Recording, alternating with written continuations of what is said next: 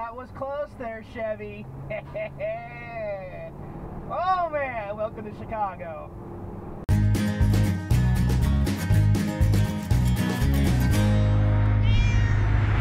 Good morning, world. Check out the Chicago skyline here, folks. All's good right now.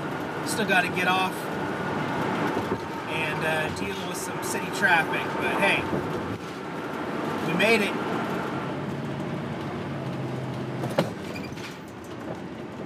I know you think you're slick, but I'm an 8-ton piece of steel. Do you really want to take that chance?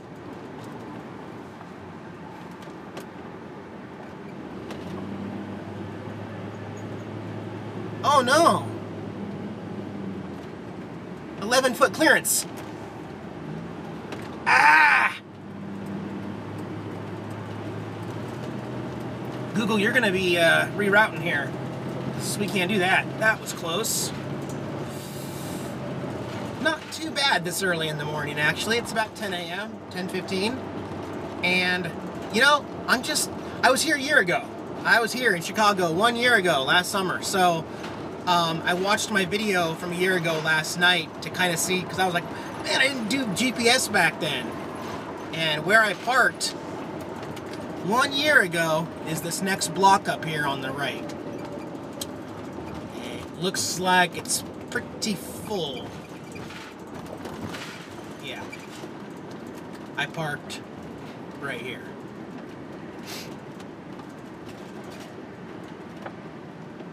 But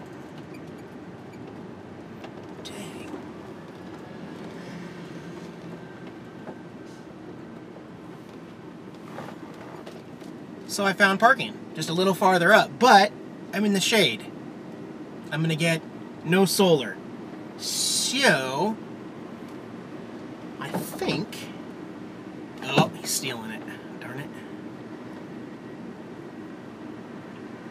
I'll just go in front of him. I was like, that Chevy just stole my spot.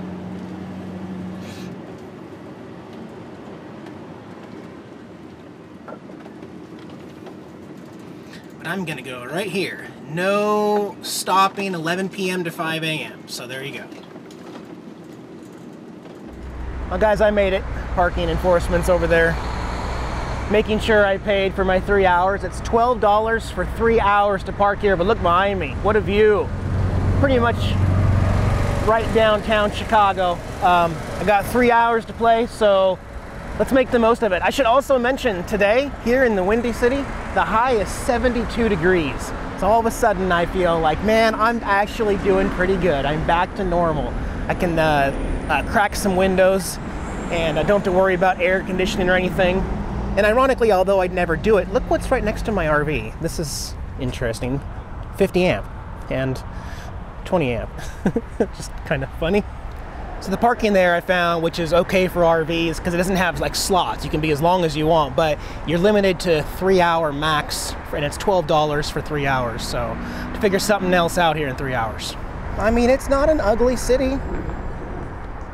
Look, they're playing volleyball right here in a little park.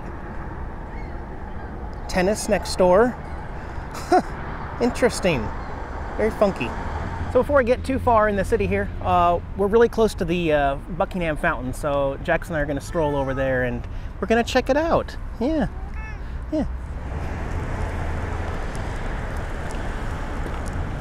Say what, Jax? You're not impressed with Chicago? But there's water. Oh man. Love and marriage, love and marriage. Jax, we made it. We made it to the fountain. What do you think? It's beautiful. And it's working this year when I arrive. How awesome is that? Jax likes kitty baths in the fountain. He's like, you got the wrong cat, dude. Now, with everything I've seen and all my travels around the country, it makes it a little more difficult for me to be surprised or just kind of in awe or kind of a little spooked. But Chicago, you did it. You got me. You ever seen Ghost Ship? Remember that scene in Ghost Ship where all the passengers are up on the deck and that wire splits and pretty much splices everybody open from the abdomen? Yeah, that's pretty much what this reminds me of, except these torsos are like 10 feet tall and all over the place. I mean, they have dedicated a whole park, some 100 of these severed leg torsos. Even though it's not really that warm, it sure feels warm with the sun. Look at this, they got these huge fountains with faces on them. That's not creepy or anything. There's another one. Okay. At least the kids are all having fun in the water here. Yeah, they certainly have some weird art in Chicago. Alright, well the fountain was fun. But look through the trees, something is shining at us. Well everybody, the bean is pretty busy today. Or Cloudgate, the artist wants us to call it, but you know what? Yeah, pretty busy here. There we go, the bean everybody. Say hi. There you go, the bean. Alright guys, I'm going to walk out here to the corner and I want you to look behind me at this sign on the pole. The official begin of historic Route 66 here in Illinois, or for me, the end. But just like the Santa Monica Pier said that was the start and I was going backwards, now we get the real start. But it's my end, I don't know. It's kind of picturesque to finally see it. Alright, if I'm lucky, I may have gotten a good tip. Let's see what this sign says. There we go. Well, at least Illinois and Chicago here were nice enough to put an end of Route 66 sign for those of us who are doing everything backwards. You know, those of us who just can't follow directions and have to go east instead of west. Yeah. I only have 30 minutes left on my 3-hour pass, and so that's I mean, I'd love to go explore more, but they just don't offer the ability to park your RV and go do everything in one day. So I'm gonna head back to the RV and check on Jack's and we'll decide what we're gonna do. I feel like I should at least get a Chicago hot dog before I go though, right? I mean, yes, I would probably rather like to try a Chicago pizza, but I can't find any in this particular park. So we're gonna go with the Chicago dog. Plain, oh yeah.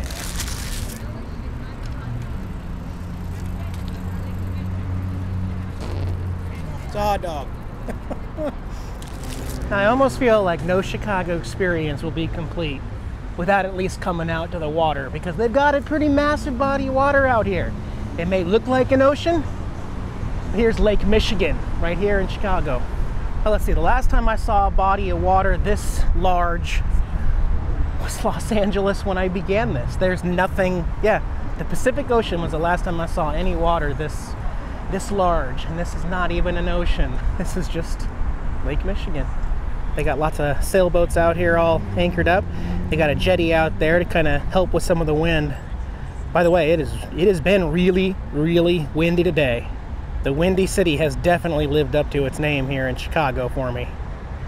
But as it turns out, I now have 10 minutes to move my RV, and I can't renew it. I can't put my card in the same machine on that street. They're come down and they were writing down our license plates and stuff, so you can't skirt the system and buy another three-hour pass for $12 even if you wanted to. So I gotta scoot up. As a matter of fact, I have to run back to the RV. There's no time to reflect on any of Chicago right now, but I'll get back to you in a little bit. All right, folks, I made it. Oh my goodness, you could not make this up. 16 miles. I had 16 miles. Thank you, son. To make it here to this Walmart, it took me 1 hour and 27 minutes to drive 16 miles. I'm gonna hand it to you, Chicago, Illinois. You have the dumbest drivers, the worst drivers. That's two different categories, dumb and worst. Everybody just waiting until the last minute, cutting you off, trying to cut in at the last minute, even though we've already all merged over. It literally took me over 45 minutes to get half a mile. It was ridiculous. Chicago, well done. Man, I hate visiting the big city, any big cities, but Chicago by far, worse than Los Angeles, New York City. I have taken this motorhome in some really unfriendly places, and I couldn't say it enough. Chicago, you guys are horrible. absolutely horrible. Once I got on one of the big highways and was heading over here, it was okay. But gas here in Indiana, like from Illinois to Indiana, the first gas price I saw was $2.79.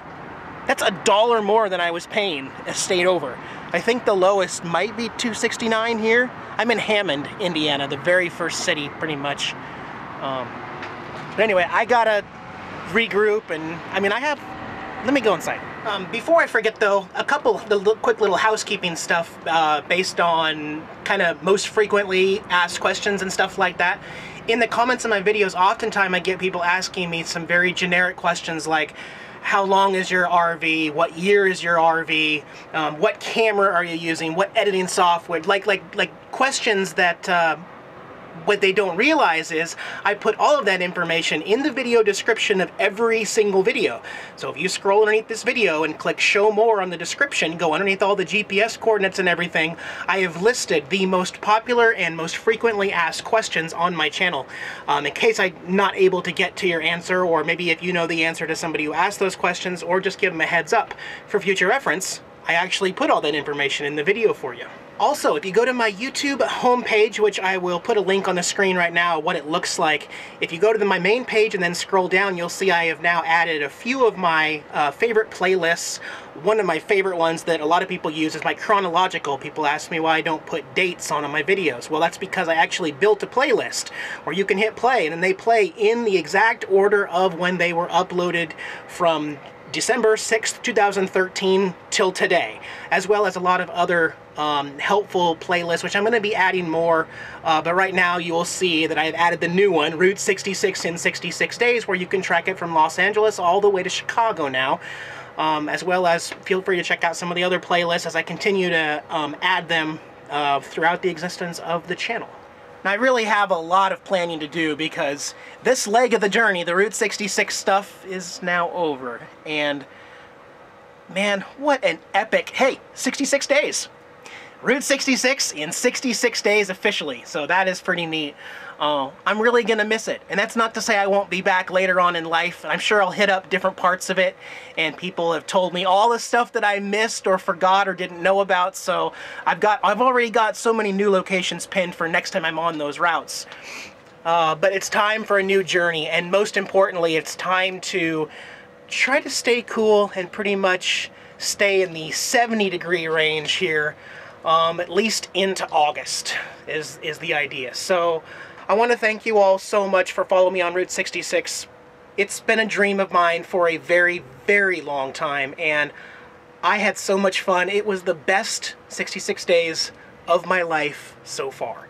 And I hope that I was able to share it with you in a way that showcases the history of Route 66, because that's what I really wanted to do. I didn't just want to drive it and park at Walmarts. I wanted to experience it. So again, a big thank you to everyone for following me. I have gained so many more subscribers and hit so many more milestones, and it's really fun interacting with you guys, even though I don't get to check comments as often anymore. Maybe that'll change. I don't know. But thank you so much, guys. Jax and I will see you in a couple days, and we will continue on the next journey. Bye, guys.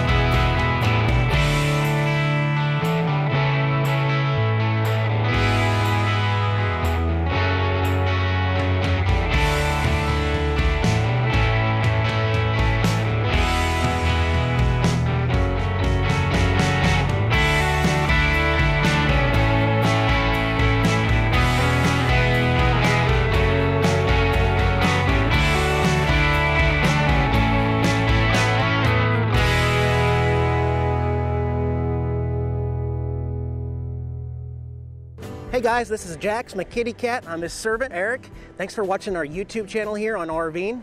If you liked the video, give us a thumbs up below. Make sure you subscribe, check out all our other videos, and keep following us on the road. Thanks, guys.